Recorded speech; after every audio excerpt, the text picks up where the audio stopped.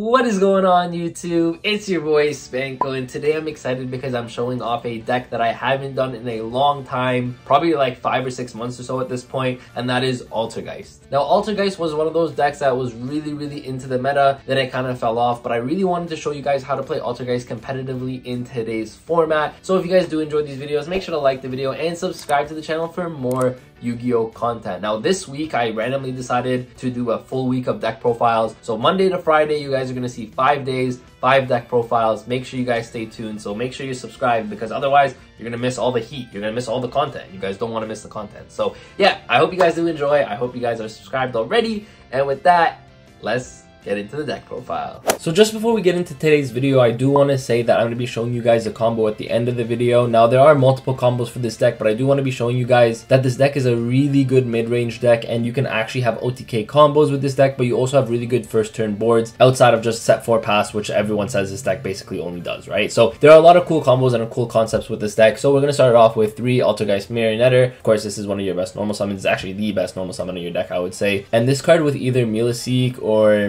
Multi-Faker in hand is just full combo on its own, so this card is nuts. Of course, 3 Multi-Faker, of course, you can't not play 3. This card's too crazy. Then we have 3 Milaseek. Milaseek is really good, especially for a lot of the combo lines now. Milaseek is really relevant, but also this still is a really good normal summon for you because at the end of the day, you go into a link 1 with this, you get to search a Multi-Faker, so this is always going to get to set you up with a Multi-Faker. On top of that, this has a really cool second effect, if you guys didn't know, where it can attack your opponent directly, and if it does battle damage to your opponent, you can send 1 card they control to the graveyard. Now it's really good because it does not destroy that card, it sends the card to the graveyard. Then we're playing 1 Pukri. Pukri is still an insane card. You still got to be playing this card. It's a 1-of in the deck. The card is super nuts. It's always searchable with your combo as well. So this card is really good just at 1. 2 Silquidus, of course. This is just disruption for you. You got to play 2, as well as 1 Concrete. Now, like, I'm back and forth between Concrete all the time, but Concrete is just way too good. I think you have to play the 1-of. Now moving on to the Altergeist trap cards here. Now, of course, keep in mind that here we have them set up as engines more so than monster spells traps. So just keep that in mind when you're looking at this. But the Altergeist traps, we are playing triple personal spoofing. This card's too good not to play 3 of. You have to play 3 of. What if it gets ashed? Okay, sure, but this card has too high of a ceiling to not play at 3, so you have to play 3. 2 protocol. Protocol is insanely powerful for you, as well as 1 Altergeist manifestation. Now I know that some people like to play 2 manifestation. I think it's perfectly fine at 1. If you guys didn't know, Silquidus has an effect where if it's sent from the field to the graveyard, you can add back an Altergeist trap card from your graveyard. So this is always going to be recycling your manifestation, so that's why I only play the 1-of. And we're playing the 1 brick of the deck. The entire deck has 1 brick, and it's this card, Haunted Rock. Now Haunted Rock is what enables a lot of your combos, so that's why I personally decided to play the Haunted Rock myself, because the deck has just such a high ceiling with the Haunted Rock. Yes, it's a single brick in the deck, and I won't lie to you, it is a brick in its own. However, this card just enables so many things for you that you have to be playing it as a 1-of. Now, if you guys really don't want to, I'm going to be showing you guys the combo at the end of the video, so you guys can stay tuned for that and see maybe if it impresses you. But if you guys don't want to, you could play the second manifestation instead of the Haunted Rock here. I just really think this card just does so much for the deck that you have to be playing it. Then moving on to the hand traps here, we're only playing 3 Ash and 1 Veiler. You guys might be wondering why the 1 Veiler. Well, this actually comes up because we do have a Selene OTK combo here, Selene into Access Code, and Veiler can come up in that situation. And you can also make Hulk because Veiler is a tuner, so is your Ashes. So there are times you can just normal summon 1 of these, go into Hulk and have like an OTK combo. But that's why I just really like the 1 Veiler, because it gives you another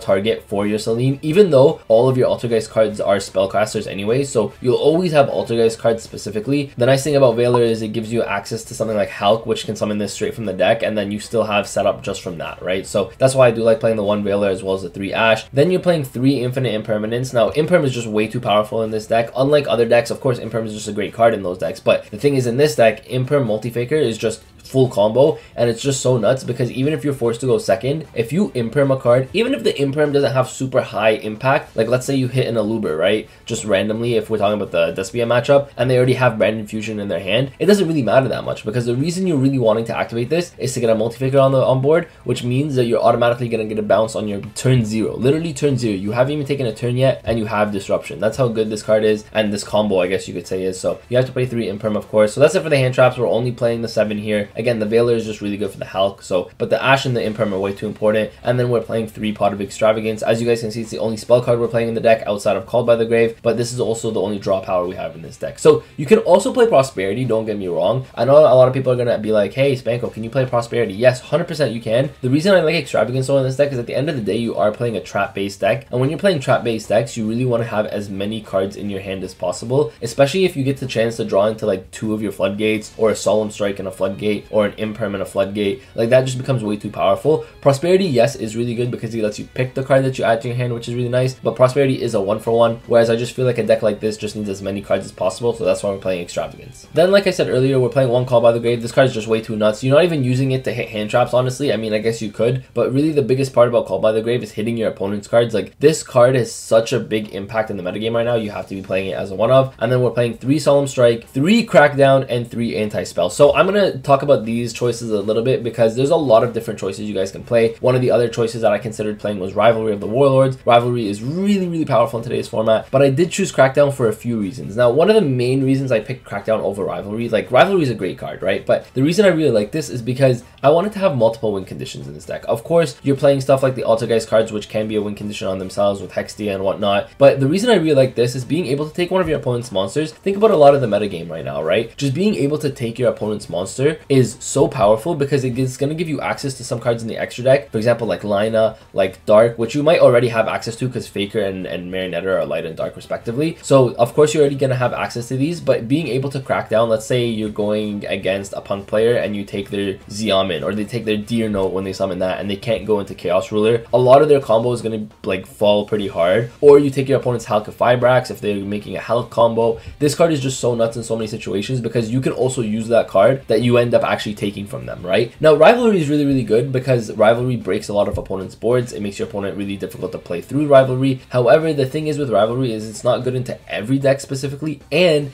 it does hurt you in a sense where it does take away one of your best OTK combos, which is your Celine OTK combo, which is really nice because this deck, of course, you can poke and do a lot of small damage here and there. However, one of the best things this deck can do is just have access to access code pretty much anytime it wants, and then you're going to be able to OTK from there. Because one of the things that this deck always struggled with is just finishing games off, and this is what you want to do with this deck, right? So I think Crackdown gives you that ability and makes that even easier for you. Rivalry is still a really good card, however, it kind of shuts off your own combo sometimes, so that's why I really like the Crackdown. Crackdown's also really good going second because something with like Solemn Strike, like if you combine these together, this deck does struggle a little bit going second, right? So if you are forced to go second, you can set the Crackdown, set a Solemn Strike, and then on your opponent's turn when they try to do something or they try to attack you, you can go Crackdown. They'll probably have a negate for the Crackdown, and you're like, okay, well if they have a Regulus, let's say, or they have, you know, any sort of monster negate, whatever it is, or an Omni negate, Baron maybe even, and you go Crackdown, target a card, and they're gonna go like Baron negate, or they go Regulus negate, something like that. Then you go Solemn Strike, then you essentially broke your opponent's entire board with these two. So these two cards are insane going second. You have to be playing these two. And then I just played triple Anti-Spell because Anti-Spell itself is just so powerful in this format against pretty much every single deck. A lot of decks are playing the Adventure package, even the ones that are not, if you're thinking about Despia, like they're really reliant on their power spells. There's so many power spell cards in the game right now where if you can just shut your opponent out for one turn, you can just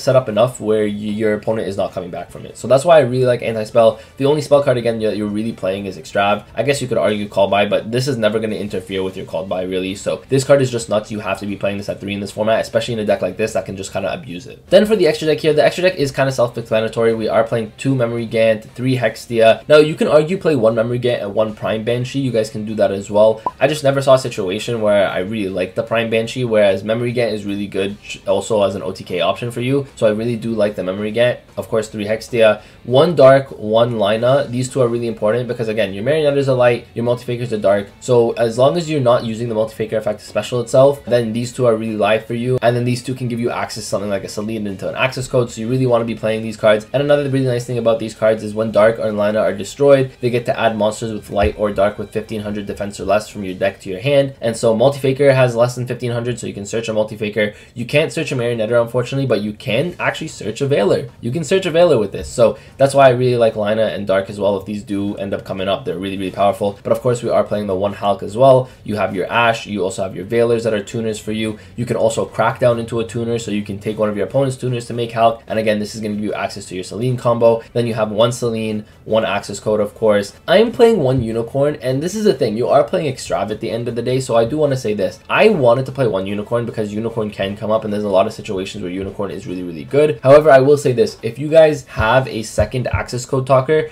maybe play a second access code talker instead, because like if you use Extrav and you banish your access code, it kind of takes away that whole line, which kind of sucks. So maybe play the second access code here. I just wanted to show you guys that you can play this unicorn here instead, but 2 access code might even be actually more preferable. It's really up to you, but I will say that 1 of the dark, 1 Lina, and 1 Hulk is still very good, because this is still essentially 3 cards that get you into the combo. So banishing any one of these doesn't really matter, whereas banishing the access code kind of does matter. So maybe a second access code here, and then we're playing 3 Linkuriboh as well as 1 Anima. Linkuriboh gets your Milliseek to the graveyard, so it's very important to play these, and then Anima is really good also going second. So yep, this is the deck. The deck is really powerful. I think this deck is really strong and really competitive in today's format. I'm going to show you guys a quick combo on why Haunted Rock is actually such a good card. Okay, so there's a lot of different hands and a lot of different ways you guys can do combos like this. However, I want to show you a very simple combo. It's Marionetter and Milliseek. You guys can also do this combo with Marionetter and Multi-Faker. So there's different ways to do this combo, but Marionetter gives you access to the Haunted Rock, which is so powerful. So I'm going to show you guys how a combo, a very simple combo, 2 cards. The other 3 cards in your hand don't matter. As long as one of them is a trap, honestly, it doesn't really matter. You're winning the game at this point. So yeah, Marionetter and Milliseek is all you need. We're going to start off by normal summoning our Marionetter, activating its effect to set a Haunted Rock from your deck to your side of the field. It's nice because it can't get ashed, so that's really nice. Now, Haunted Rock has the effect where if it's set by an Altergeist card, you can activate it this turn. So you're going to activate the Haunted Rock, and you're going to get to pitch the Milliseek because you have to pitch an Altergeist for it. However, now you have an Altergeist in the graveyard and you have a Haunted Rock on the field, so you can activate Marionetter's second effect to pop the Haunted Rock to summon back the Milliseek, right? So this is a very simplistic combo, and I know you can go deeper, especially if you have the Multi-Faker here instead, because Multi-Faker will get you an extra summon and you guys can keep going. But this is a very basic combo. So now you have Marionetter and Milliseek. You can use these 2 to go into your Hextia, which is really nice here. And if you think about it, if you're going second into a board that's not that crazy, you can also go into something like Lina and then take your opponent's monster and then go into access code. So there are OTK lines with this combo as well, but I'm just going to say going first, you get to go into Hextia. So you're setting up Hextia and you're going to get to activate the Milliseek here, and Milliseek is going to search you a Faker. So now you're setting up Hextia Faker, and you're going to have 3 other cards in your hand. So as long as one of them is a trap that you guys can set, then that's all that really matters, because you activate a trap your opponent's turn, you summon Faker, you summon Silquidus, and then you're going to get the Hextia for the Silquidus. You're also going to get the Silquidus bounce. So there's just so many different ways to do this. And then you're going to get the Silquidus to bounce the Faker back to your hand to bounce a card they control. You're going to get the Hextia as a spell or trap negate. So it's really powerful because you're going to have your traps, you're going to have multiple disruptions with this combo, and all you really need is the 1 Marionetter with either Milliseek or Multi-Faker. If you do Multi-Faker, the combo even gets better. You get double Hextia, but if you guys want to see a combo video, let me know. But yeah, I just wanted to show you guys Haunted Rock puts the ceiling of this deck just so high. So that is it for today's video. I hope you guys did enjoy. Now, this was Altergeist for today's format. I hope I really explained my card choices well, and I really hope you guys also enjoyed the combo, because I wanted to show you guys that this deck is now more of a mid-range deck. There's ways to make Hextia turn 1. You're not just setting 3 or setting 4 and passing and just hoping your opponent doesn't break your back row board. So this deck is now just a little bit more flexible with the way it plays. So I really think this deck can be competitive in today's format. I don't think it's tier 1. It's not one of those decks, but it is still competitive, and I think it can take a lot of people for a surprise because people just won't be ready for it. So I hope you guys enjoyed. Make sure to like and subscribe if you guys did. I appreciate every single one of you. Thank you guys all for watching. Remember, 5 days, 5 deck profiles starting today. Get excited. And with that, guys, Spanko signing out. Peace.